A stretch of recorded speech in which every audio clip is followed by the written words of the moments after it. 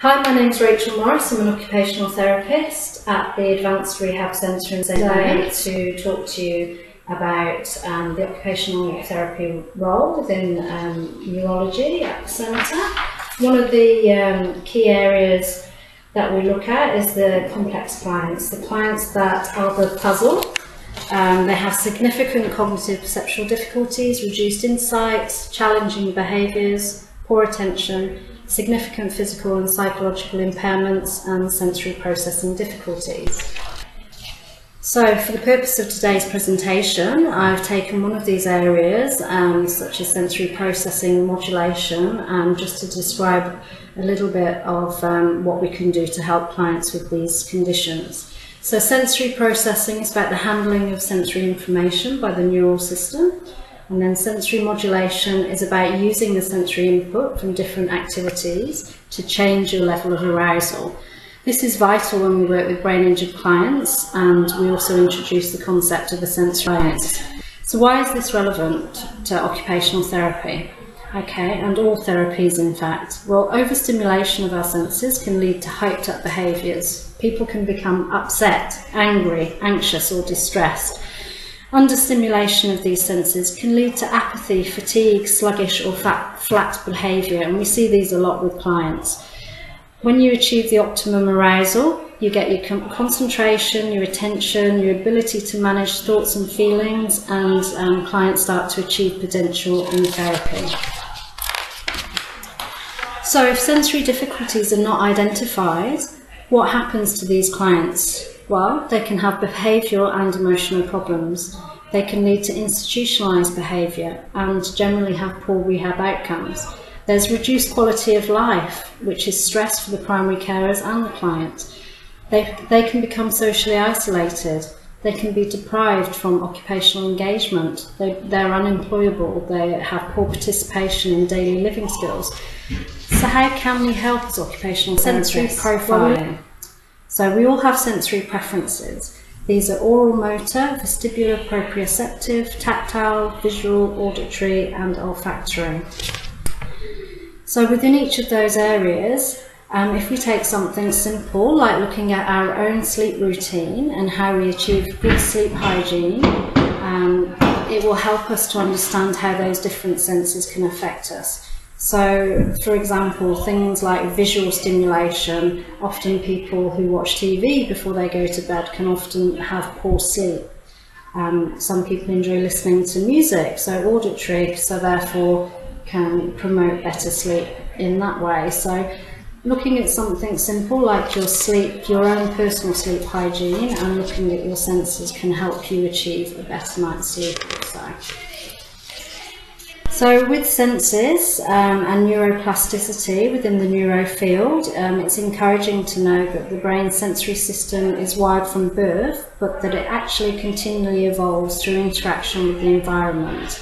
The best example that I came up with this is to consider something like echo-navigation. So I decided to take a case study for the purpose of this presentation, who was a young man. He was 22 years of age. He lived in a group home with 4 other residents. He was intellectually disabled, secondary to prenatal asphyxia. He had multiple physical disabilities, spastic quadriparesis, epilepsy, scoliosis, GORD, discoid dermatitis, dysphagia, kyphosis, visual impairments and left cornea ulcer. Within the group home he attended a day programme 5 days a week. So he was referred to our occupational therapy service here at the Advanced Rehab Centre, and as part of the mobile rehab innovations I went out and saw him at the group home. So why was he referred to OT? So the carers were unable without causing him distress.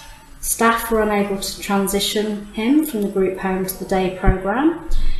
He was disruptive to other clients, and the care staff were also suffering from burnout. So what I did when I got there is I established his normal routine. I had an in-depth interview with the carers and read numerous reports and gathered as much information as I could from the client and the nursing notes. but most importantly I spent a considerable amount of time observing him within his normal group home environment, interactions such as getting him in and out of bed, transitioning from different areas in the home and outside, and generally how the care team interacted with him. The next thing that I did is identified what his sensory preferences were. So I looked at something that's sensation seeking. So he enjoyed proprioceptive inputs, deep pressure, slow rhythmic movements. He enjoyed vestibular input, swinging motion backwards and forwards whilst he was in his chair. He enjoyed auditory input, but that was quite specific to classical music, and he enjoyed people talking to him in a calm voice. These sensations that he avoided, that created agitation with him, was light touch. So he was tactile defensive to light touch. Visual input, he avoided bright lights, and he was often scared and agitated with loud, startling noises.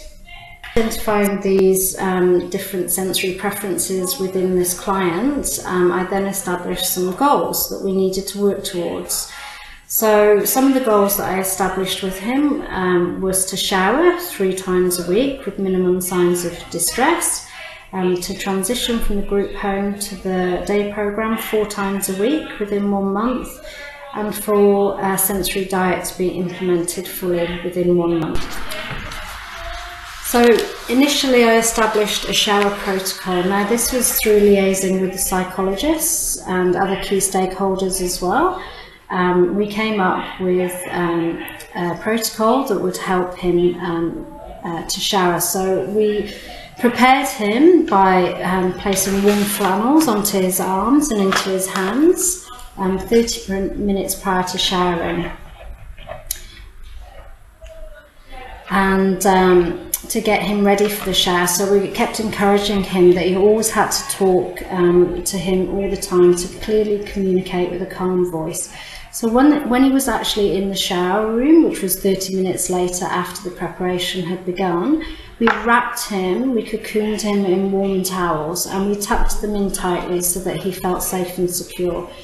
This was to minimise the shower spray that was directly onto his skin, which would obviously cause him distress.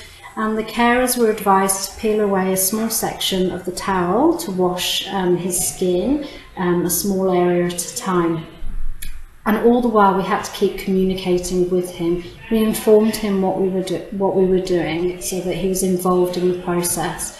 When the girls were showering him, they used slow rhythmic motions, and they just were advised to keep talking calmly. And they were also told not to hurry the process, and to see it as a valuable therapy with him, rather than something that just needed to be done as quickly as possible.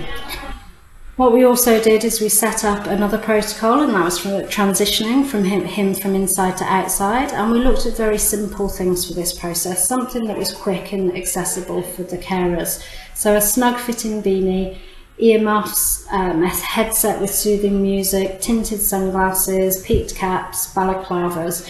And we also sourced a weighted blanket for him, and the caring team had guidelines to follow with regards to using that, and all the time clear, calm communication.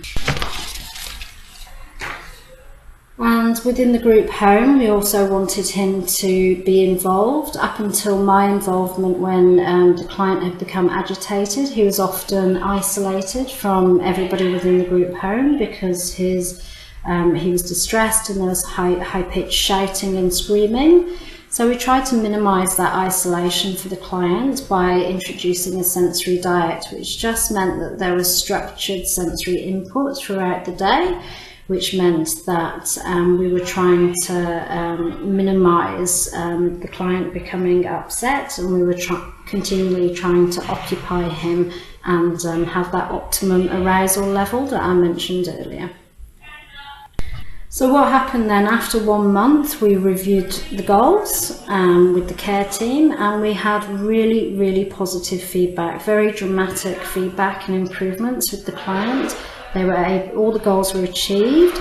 The carers were enjoying working with the client again, because the moments of distress had been minimised, carers were suffering less burnout, generally the whole mood of the group home had improved, and the client had been isolated less and was more involved with other people within the group home.